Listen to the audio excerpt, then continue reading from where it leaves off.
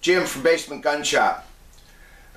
Let's see, where do we start? First off, July 4th, 2017. Waiting for the festivities to begin, so I got a package yesterday and I thought I would do a quick unboxing. As many of you know who have watched this channel, not only am I a gun nut, I am also a licensed amateur radio operator. In other words, a ham. So one of my friends found this really cool little product online the other day called Bitx40. One of the most daunting things of being an amateur radio operator is the cost of equipment. ICOM, which is the Cadillac, they have radios that are for all mode, all bands, covers from like 1.5 megahertz up into the, or 1.5 megahertz all the way up into the gigahertz range that are like $11,000. Absolutely ridiculous, but they are just amazing to even look at. So there is a definitely a financial investment in the hobby of being an amateur radio operator. So a friend of mine found this cool little product online called the Bitx40, and it is a do-it-yourself DIY 40 meter or 7.5 megahertz single sideband phone or voice transceiver, transmitter receiver. It's also low power, tops out about at most 10 watts, more like 7.5 or 7 watts. But even so, you can make some fairly distant contacts on 7.5 watts when you're transmitting in the 40 meter band. That being said, what really caught my eye was the price, and I immediately ordered 2 of them. To me, being a ham means, you know, doing it yourself, building your own radio, being self-sufficient. In case of a disaster, amateur radio operators are called upon all across the world to help out with communications. You know, the most recent, the hurricanes in New Jersey, Hurricane Sandy down in New Orleans. So ham radio in this country has a long and established history of working with government emergency agencies. Okay? And that's part of it. When you're studying for your license, it's drilled into you how we're there to help. In fact, the logo for my local radio club says amateur radio exists for the service of others. Okay? So, these kits were awesome. Honestly. I read over the specs real quick online, didn't pay much attention, saw the price, 2 of them. Oh, they were built by a fellow ham in India, and they're marketed by a fellow ham in India. Payment was through PayPal, and yesterday the DHL courier rolled up on my front door, knocked, rang the bell, and left my package and went. And there were 2 of these boxes, just like this. So, for the first time, I'm going to do a quick unboxing video, and then talk about maybe what I plan to do with it. Back in a sec. So this is my first tabletop review, if you will, or unboxing video. I don't think I've ever done one before. So let's see what we got.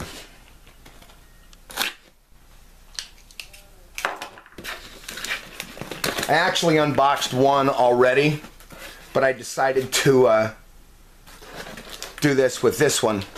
So here's the Bitx40. Comes in this plastic box that you can actually use as a chassis to put the radio together if you want. Although I've seen some videos online where people have used this and it's a real tight fit. But let's get down to what's in the box. What's in the box? We have a list of the parts in the box.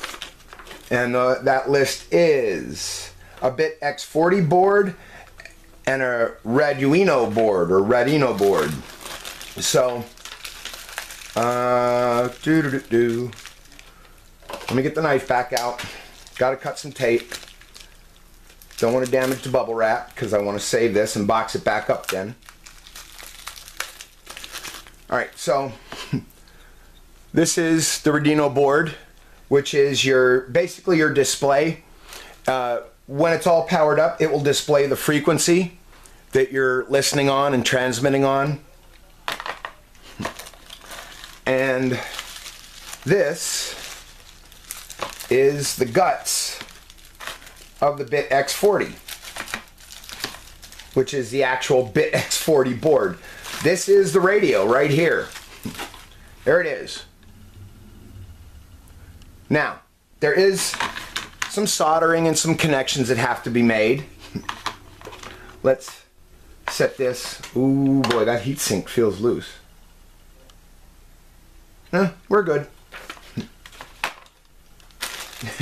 And then you have all these little bitty parts right here.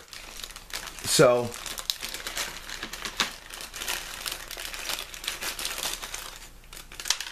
oop. Oop. Another small part dropping out. We'll get to those. So here you have several 2-pin connectors, a couple of 3-pin connectors, a 5-pin, and an 8-pin. And they're to make basically, excuse me, all the connections between this board here and here. There are instructions online at hfsigs.com. I'll throw a link in the video and down in the description. The directions are available online. Saves money. They don't have to print. They don't have to spend money on ink or toner or anything else. And I get it. Keep the cost low. So here's the wire connectors. And then you have a 10K log pot. I don't know if you can hear that or not. With an on-off switch for your volume. You've got a 10K ohm linear pot for adjusting your frequency. You've got a 12 volt DC power connector. So you can wire that up however you choose.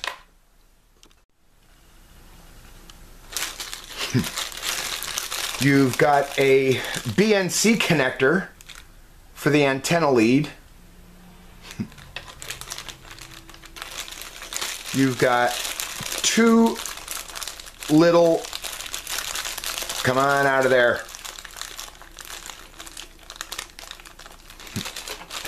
There we go. You have 2 little QIC jacks for headphones and a microphone or a speaker. Let's set these down in here so they're not bouncing around with the boards. And then you've got this little bitty button microphone.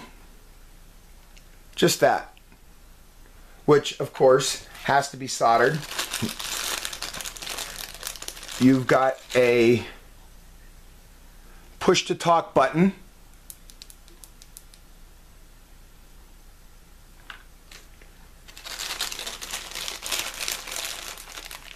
A 100 microfarad capacitor that gets soldered onto the volume pot.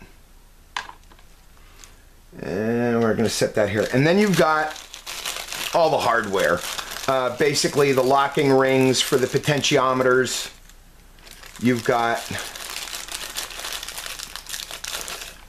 standoffs. There we go. Standoffs for the board. Mounting screws that will fit through the corner of the board and into the standoff. What else is in here? You got little nuts that screw onto the bottom of the standoff for connecting it to the chassis and making sure that the bottom of the board or anything else doesn't contact anything metal if we're going to use a metal chassis.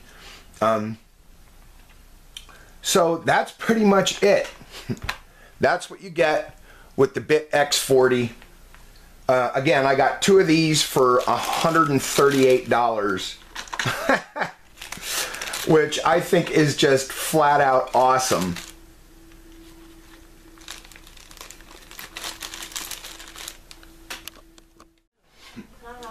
So now that I got that all boxed back up to keep the pieces parts safe, like I said, I got 2 of them because they were just so inexpensive. One of the major hurdles that I'm going to have to overcome is finding an antenna or building an antenna that will work for 40 meters that is portable. For those of you that don't know, an antenna pretty much has to be some segment of the length of the wavelength that you're transmitting on to be tuned for that frequency.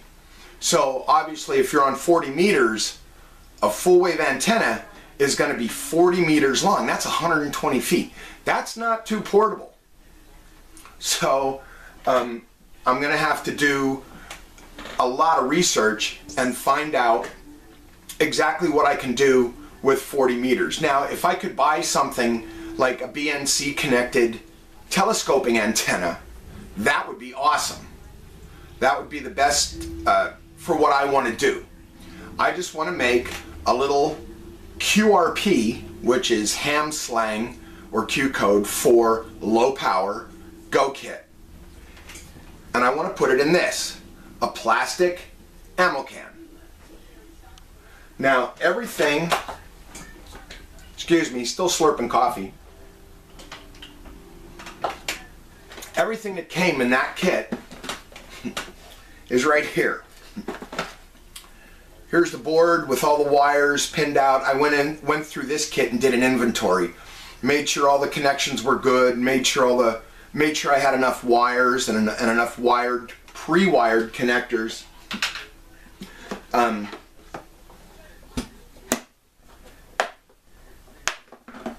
For both the Bitx40 board and the Arduino board and display. And then you'll notice I already put the standoffs on these. That way I'm not losing any pieces parts. So I got 8 screws, 8 standoffs, and 8 nuts for the standoffs, the locking rings and everything, and 1 extra 2-pin connector, and a bunch of little rubber bands. So that held all the wired connectors together. So that's what came in it. So the problems I got to tackle with this are mounting the antenna. I don't want to violate the integrity of this ammo can, because being that it's plastic and it has a rubber grommet in it, it's pretty much water, I won't say watertight, but I will say water resistant. So I would much prefer to keep this intact and make all the alterations inside the box. So I'm going to have to make, I figure, a plate a certain length where I can mount the board, and then mount the display board, the push to talk button, the volume, frequency tuning, the connections for the mic and speaker, and then keep, like I said, this is a 12 volt board, so get some 12 volt lantern batteries to put in here somewhere. I'm going to have to pick them up, obviously. I don't have any laying around the house. I should, but I don't. So I'm going to have to get them together and get them wired up to supply power to the unit, and then just figure out the space constraints inside the box. If I could find, like, seriously, my best hope is if I can find a BNC connected telescoping antenna that's quarter wave or a 1/8 wave for 40 meters that will shrink down to fit diagonally across the lid here, that would be awesome, because then I could have the little stick microphone laying right across the top, an earbud laying in here already connected, I could have the antenna right here, just fabricate some clips to glue in here so I don't have to drill through the lid or anything, because like I said, I don't want to violate the integrity of the box unless I absolutely have to. And get that in here, and then that way when I go out to the Radio Club's Grove or we go out for field day, which by the way was just past the third full weekend in June, or the last full weekend in June is ARRL field day. And you do get bonus points for field day for operating on low power, I believe. Well, anyhow, you know, this is all in the future. This is just, I'm just kind of like brainstorming on what I want to do with this. So,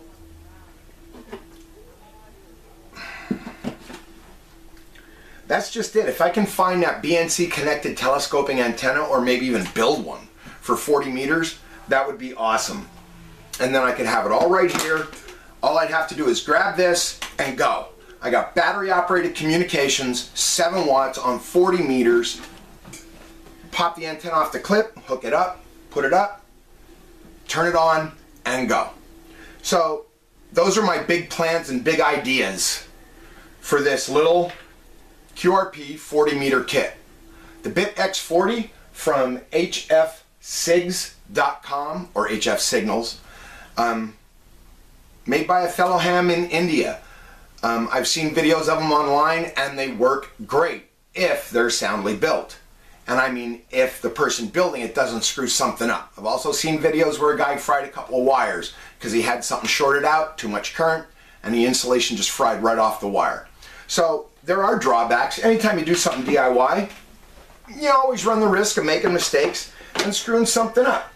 But hopefully, if I'm careful, in a very short order, I'll have an $85 40 meter single sideband voice radio that I can just carry out in the middle of nowhere and get on.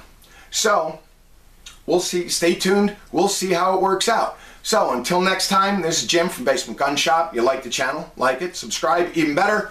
Stay safe, keep shooting, get on the air, have fun. Happy 4th of July.